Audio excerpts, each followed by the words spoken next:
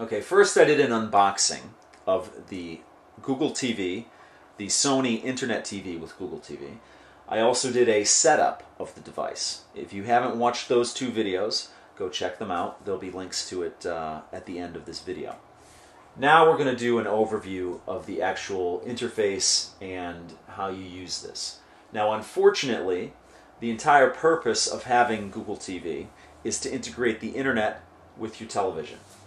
Now, in my case, my cable box does not have an HDMI input or output. So, I don't have my cable box hooked up to my Google TV at the moment. However, I'm going to have to call my cable company and upgrade it. I have Comcast. So we're going to have to do this overview without TV, and it actually probably works out better that way because I don't run into any copyright issues that way.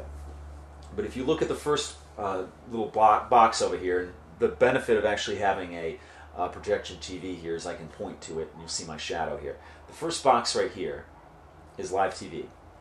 I don't have it playing through it right now, so that's fine, but that's where you'd find it. The next thing, and these are all the first bookmarks that they give you. I'm sure you can add more on your own.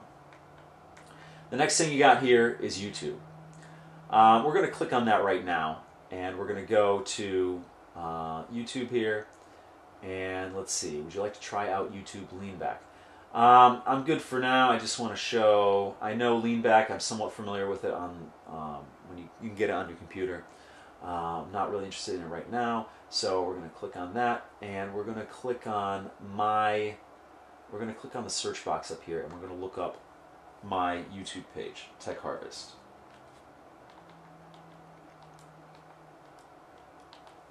Okay, and then we're going to search, and here are all my videos, and we're actually going to go to my page. And you can see my Google TV unboxing, which was done up here in my attic. Okay, what we have here is Sony Internet TV with Google TV. And let's put this on full screen. Sony BluRay player that has Google TV.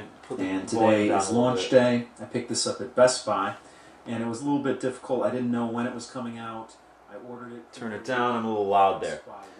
So that is. Let's see what some of the movement on this is, because right now it's just static. So I'm just going to move it a little forward so we can see if the video is choppy or anything like that. So far, so good. Looks good. And it was a little dim. I should have put another light on when I did that video, but it was a long day. I hiked.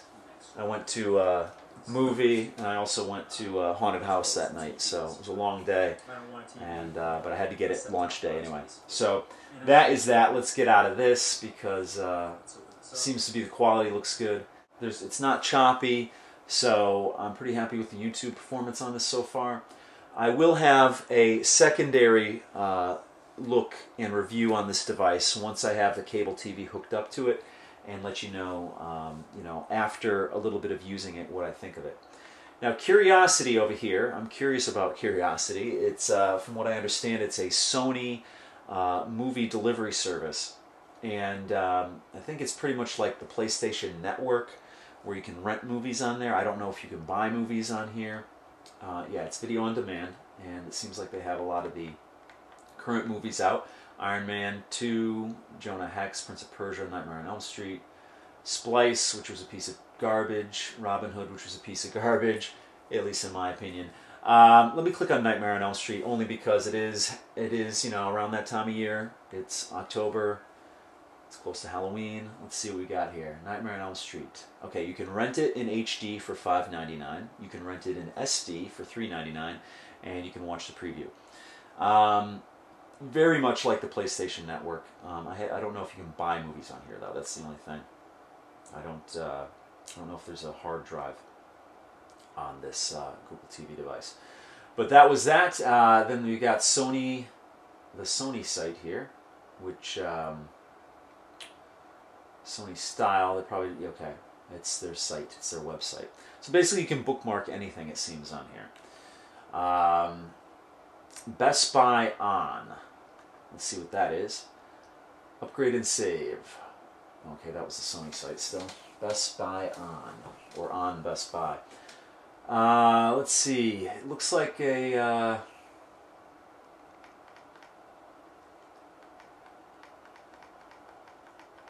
sort of an information site. Okay, interesting. Let's go back home here. Napster. I'm not a Napster user. I'm not a Netflix user either. I appreciate it. I think it's a great service. I just am not into a subscription service. I prefer a pay-per-view model. I actually even go to a Blockbuster still.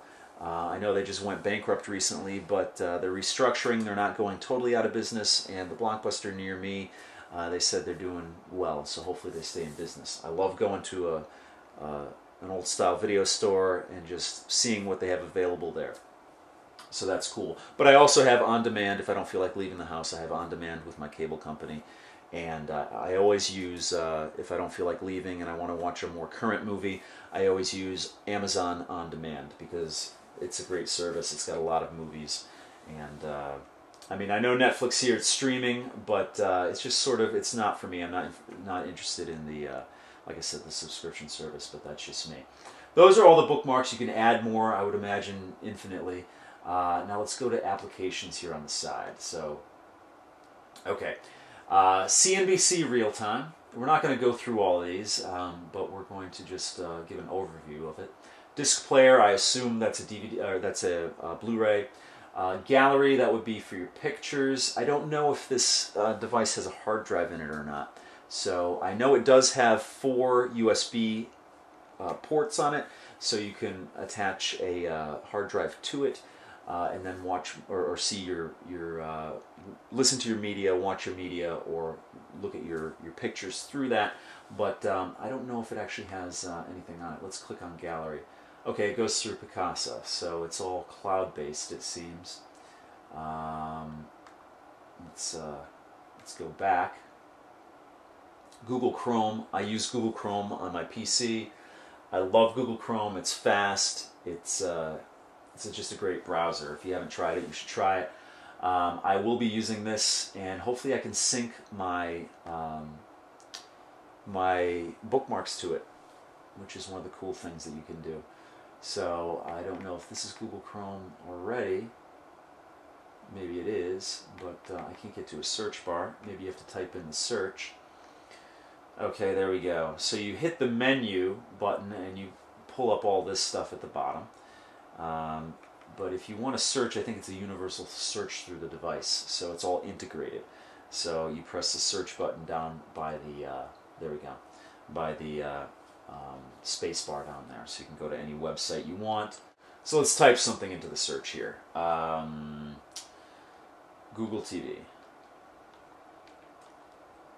Oh. And as you can see, there's Google Instant here, so it keeps updating every time I enter in something new, just like Google Chrome does, and Google Search does with any browser. Alright, so the options I've gotten were Search TV and Web Video for Google TV, Introducing Google TV on YouTube, Google I/O 2010 or 2010, Google TV, this will work, really? Question mark. And search the web. So we're going to go with Search TV and Video, or Web Video for this, and see what brings up. Okay, this is what it looks like.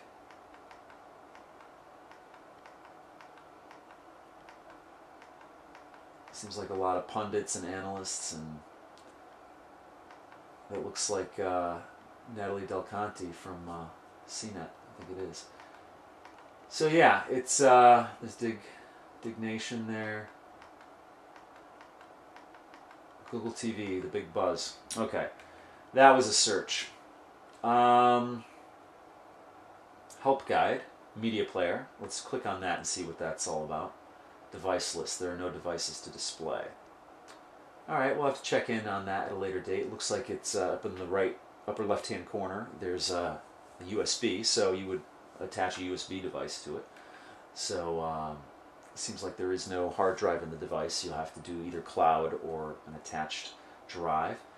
Napster, NBA Game Time. Let's click down. Oh, wrong thing there. And is that pretty much it? Let's see. No, there's more. Netflix, on-off timer, Pandora, we all know what that is. Curiosity, we checked that out already. Settings, I'll have to go back in there when I add my new cable box. Sony recommends. Let's see what Sony recommends. Probably a lot of Sony stuff. Oh, wow. Okay, you got Curiosity up front. Then you got some Michael Jackson stuff. Michael Jackson was signed to Sony, wasn't he?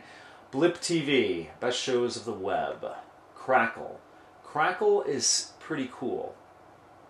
We'll go through some of this at a later... Oh, FearNet is on here. Wow. Very cool. I might not even need a cable box at some point. I mean, there are still some basic channels that I do watch and do need up here, but I might not even need one up here. Huh. Okay. Let's go back here. My Play Music Network, Digital Cinema Concert Series. Now, the reason I say, let me just get back to this. The reason I say I might not need cable up here is this is my attic room. This is my movie room. This is my movie theater up here. 8-foot TV over here. I got a big old-style popcorn popper in the corner. I got a microwave, a small refrigerator up here. I'm set. It's like my movie area up here.